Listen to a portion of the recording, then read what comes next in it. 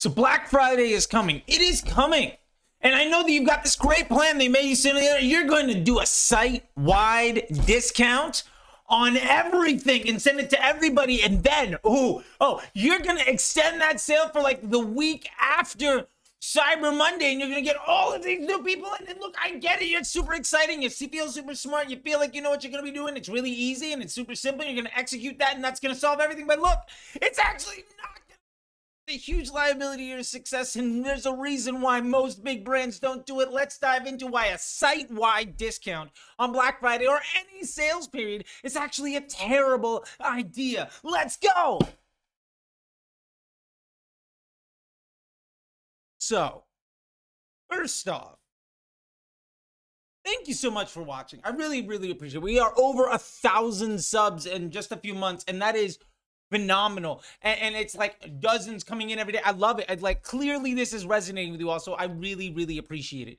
Second, I just want to thank everybody in the disruptor community. It continues to grow every few days. There's more and more people there. You can join it if you go to facebookdisruptor.com. I feel like I got to get those shout outs because, like, you know, why would I not be doing those things? It's just, it feels like what you got to do. And honestly, if I'm going to tell you all how to maybe get some stuff done, I should probably take some of my advice. And part of that is if you have the attention, take advantage of it. So first off, thank you very much. If you find this stuff to be valuable, go ahead and hit down here so you can subscribe. Comment if you have any questions. Reply back if you're seeing this on any socials. And if you really do find value in this, it would mean the world to me if you could share this with somebody. And when you do share, tag me in that, and I'll gladly give you 20% off any of the ebooks from facebookdisruptor.com. In-depth, deep dive manuals for your success, so you can see more success and less stress, more time in your life and more money in your pocket. That's what Facebook honestly is. It delivers on their promise, and it's kind of because you should keep things simple, and that's what we're going to really get to today. But also, working hard is a liability to a machine learning success. And we're going to get to a lot of that. But anyway, today, what we are getting into is site-wide deals. Why is it a bad idea? And what should you do instead? We'll get to a lot of that other stuff. But first off, site-wide deals. Why is it a bad idea? Number one, site-wide deals, generally speaking, do not improve the cost on customer acquisition for new customers over any other promotion. So as far as the idea of bringing in new customers to your store, it's not as good or sometimes worse than other choices that you can make. So if you're providing a site-wide sale and you're not bringing in new people, well, that gets us to our second point. Who do you get? You get existing customers. You pull forward sales. Now, if somebody was going to buy in a month, but they buy today because it's 30% off the whole site, what do you get?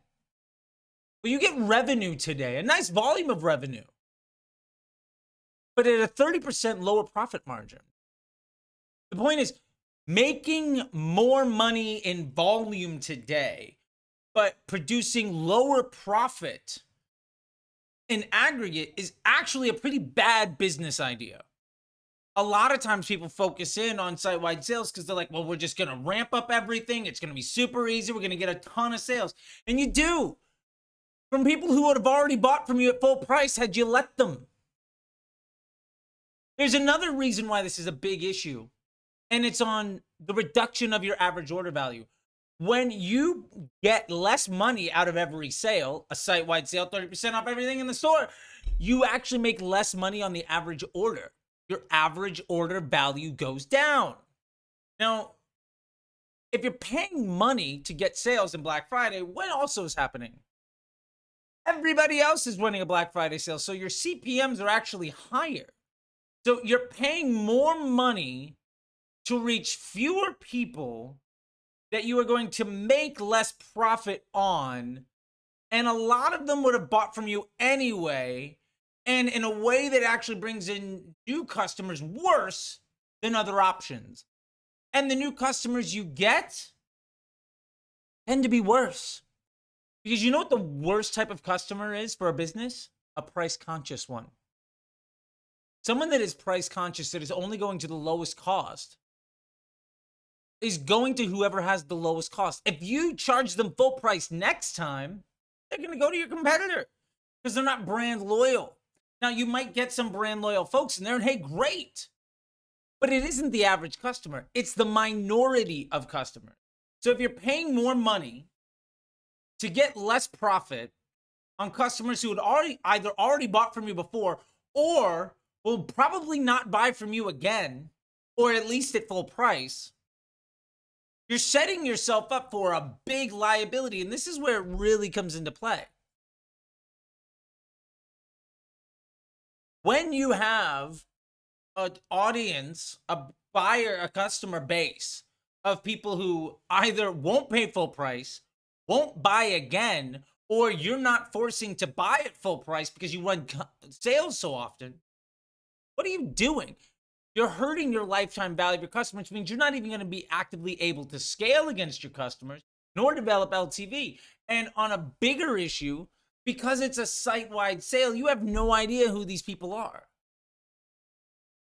You have no idea, well, who is the low-quality buyer that just took advantage of the sale versus who's the really good person that I just got? You have no clue. At best, the most insight you're going to get is, well, this person bought a third time. When did they buy the first time? Was it on a sale? Was the second time on a sale? I'll bet you that person might never buy at full price.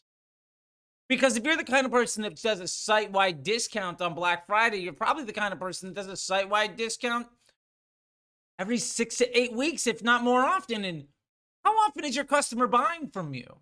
The point is, are you training your customers to respect your product or to take advantage of you? The last point that I want to drive here is one of the biggest other issues we see when we do a site-wide discount is we're not able to learn from what worked and what didn't work. Well, did we have a great day because our sales was good? Did we find the right fit?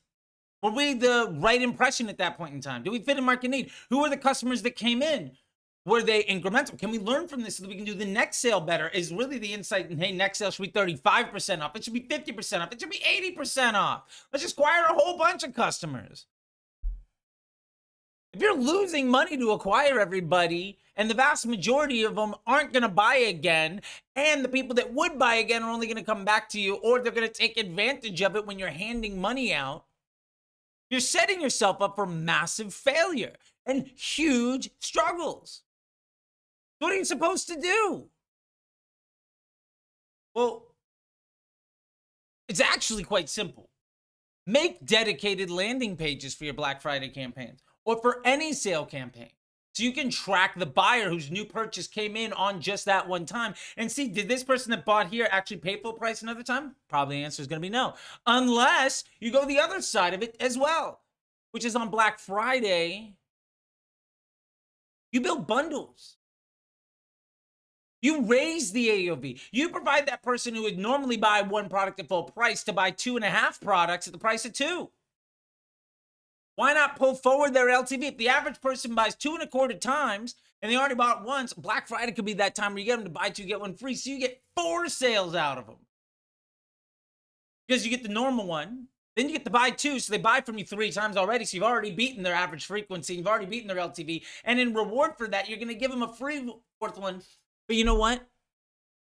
You got that 3rd and 4th sale that you probably wouldn't have at a much lower price than it would have cost you to get those sales. So you can give away that 4th one because it's cheaper than the customer acquisition cost of getting that person to pay you full price a 3rd or 4th time, and you might never have seen that revenue at all anyway. So the point is, Black Friday is actually an opportunity to bring in high quality new customers, not to let your existing customers abuse you while you fill your business with a bunch of people who don't give a fuck about you, that'll reject your email so your email delivery goes down, that'll bounce off your website so your SEO goes down, and they'll ultimately not give a shit about anything you have to do. So you know what else happens? Your Facebook ads suffer because people are hitting you as spam. Hide this. I don't care about this advertiser. I'm not engaging anymore. And what happens then? Your page score goes down. Your estimated action rate goes down. The cost of acquiring a new customer next time goes up. There's a reason why the people that do this as a best practice are the kind of people that also complain all the time about $50, $100 CPMs, and then spike everything at these sales times and then complain about going out of business. You're not setting yourself up for long-term success. You're setting yourself up for failure. So yeah, don't do a site-wide sale for Black Friday. It's basically the worst thing you can do. Well, that's not true. You can just give everything away. Hi, I'm Charlie. If YouTube thinks you might like this video, and here's a playlist here. I wonder what that's going to be. Also, if you really like this stuff, go ahead and subscribe over here, and I'll see you next time on the internet.